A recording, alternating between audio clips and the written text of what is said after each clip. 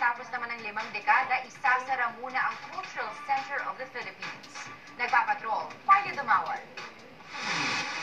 Bilang simbolo ng Maynila, gayon din ang sining at kultura ng bansa, tumagang na mahigit 5 dekada ang Cultural Center of the Philippines o CCP. Pero ayon kay CCP President Margie Moran Floyrendo, kailangan na itong maisalba, dala ng maraming sira at depekto dala ng panahon. It's 53 years old, and so we have to be compliant with the new rules of building codes. So we have to make it until it will last for another 53 years. It's leaking. We also have we have to fix the foundation. We're closing the main theater in December, and to be fully closed in January for 2 to 3 years.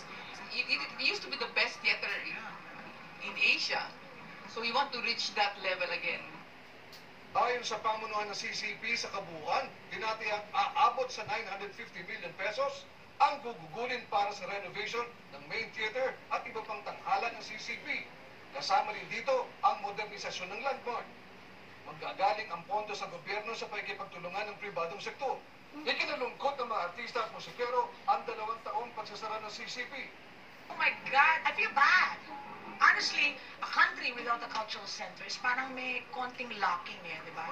Kahit nung nandun pa ako sa CCP, alam ko kung ano yung problema ng isang gusali na 50 taon na mula nang itinayo. Yung main stage nun talagang medyo mahina na. Minsan makikita mo parang umiiyak na yung dingding eh, kasi nga doon na lumalabas yung mga tubig na galing sa ulan. Binuksan naman ang bagong teatro ng CCP na sasalo sa mga produksyon sa pagsasara ng main theater.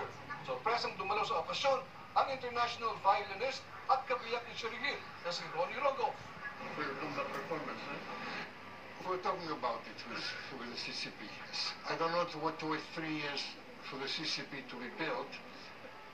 Mahigit 1 buwan matapos pumanaw ni Shiri, binahagi ng Rogo kung paano binigyang halaga ng primera kontrabida ang sining ng pag-arte. She loved the country. She suffered a lot not to be with the family by being here, by serving her talent, sharing it with the Filipino people. Too young to die, but she made the best of herself to the world. Yeah. And I'm proud of that. And of course, the 4 kids we share together. Sa huli, pinasalamatan ni Rogo ang lahat na nakiisa sa kanilang pamilya sa pagyaw ni Shiri. Mario Dumawal, ABS-CBN News.